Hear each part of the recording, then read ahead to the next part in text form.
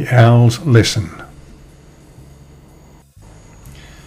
Swallows and swifts flew high above the head of Percy the Park Keeper. Soon they would be off on their long winter holidays. Some birds had already gone. Percy was thinking how nice it would be to join them, but his thoughts were soon brought back down to earth. "Percy, look what we found!" Just ahead of him, a squirrel friend and the mole were standing over a heap of twigs. "Hello," said Percy. "That looks like an old nest." He picked it up. "I shouldn't think anyone lives in it now."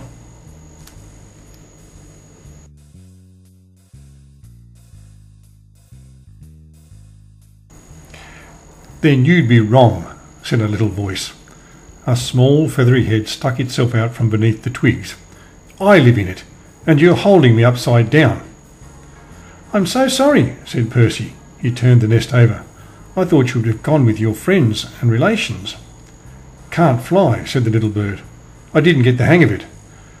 "Oh dear," Percy began, but he wasn't allowed to finish. "Good morning." It was the owl. "Owl," called Percy, "can you help? This little fellow can't fly." "Flying," said the owl as she swooped overhead. "Nothing to it," she hooted as she went into an impressive spin. "Just flap and go." The owl shot up into the air and out of sight. Almost at once she was back again, flying just above their heads.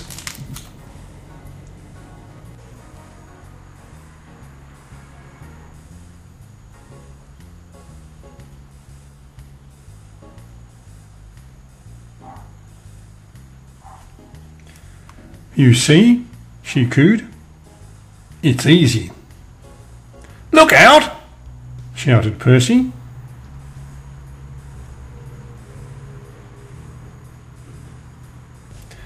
Thump!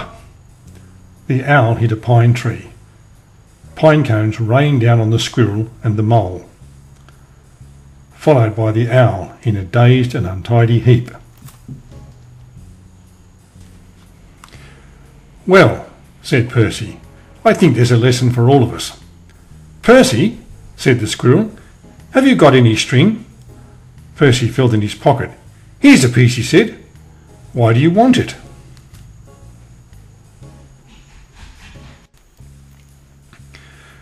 The squirrel jumped to his feet. "Come on," he said to the little bird. "I'll give you a piggyback." Percy looked puzzled as the squirrel began to climb a tree with a very nervous passenger on his back.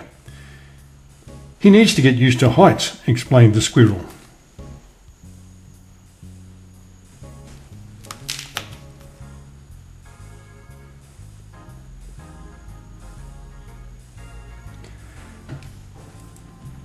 When he reached the top, the squirrel tied the string between two branches. "It's a tightrope," he said. "Follow me."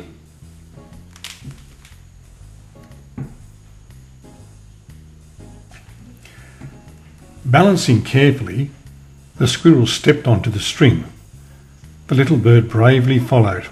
"Hooray!" cheered the mole. "Well done," called Percy. "We'll have you taking to the air in no time."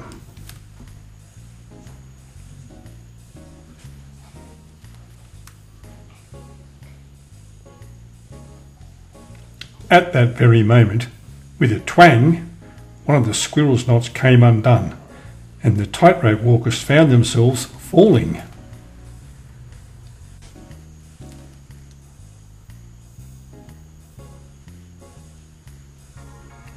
The squirrel managed to grab the end of the string.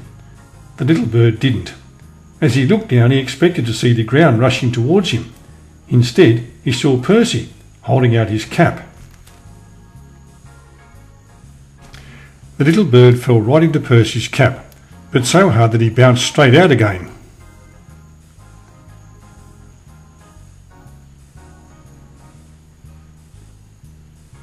"Oh no!" shouted Percy. "He's going to fall into those thorn bushes. Fly! Fly!"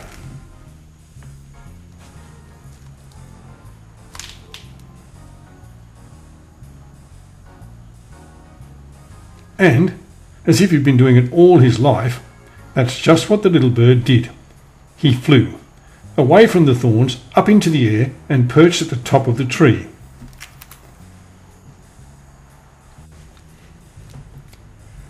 "Don't stop," called the owl. "You can go after your friends and relations now." The little bird looked delighted. "I will," he called back. "Thank you, everybody." And with that, he was off over the treetops.